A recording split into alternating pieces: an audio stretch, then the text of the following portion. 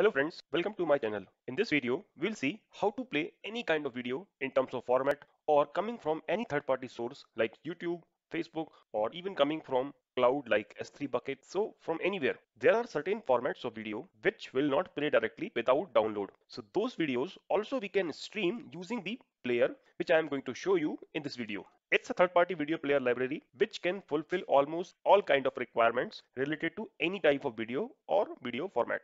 Here, let me search for the React Video Player. Open the first link. Here is the simple command to install React Player. And here is the demo page link. Let me click on this link.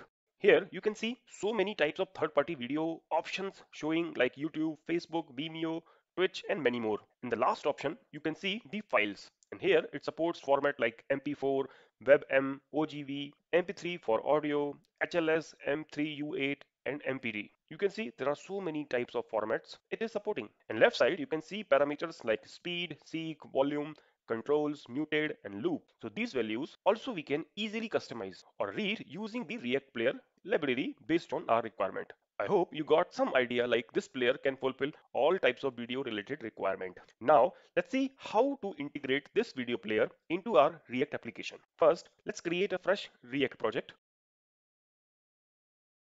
Project created, change the directory, open this project in the Visual Studio, and let's run this using npm start command.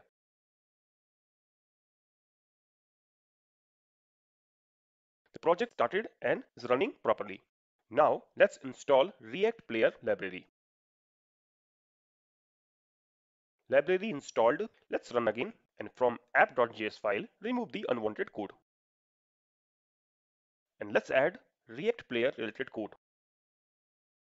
And that's it. Let's check if this is working or not. See, it's working.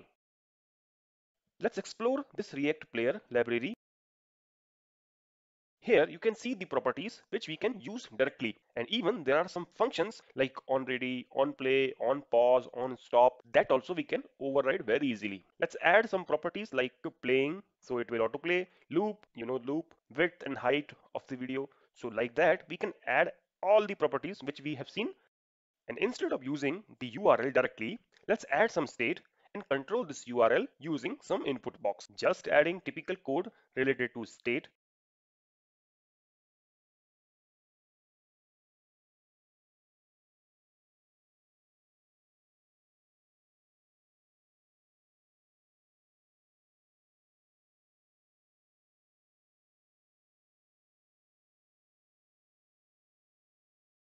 And see, that's simple code. Server restarted. Let's paste some URL, and it is auto playing because we added the property like playing, and the default value is true because it's a boolean. See, it's working. And with the help of very minimal code, we are able to integrate a video player in our React application. Instead of any social media video, you can even read the video from your system or from the cloud, and this player will play that video. There are still a lot of things to explore that you can override very easily. And if you are interested to learn those things like how can we control the play, stop, volume, so for that I will create another video, and that will depends on the response of this video.